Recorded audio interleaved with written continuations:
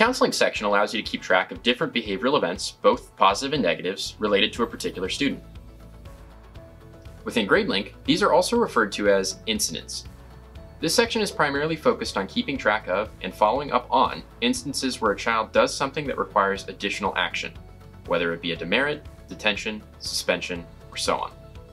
Both teachers and administrators are able to fill this form out. Administrators can receive notifications letting them know of any newly logged incidents.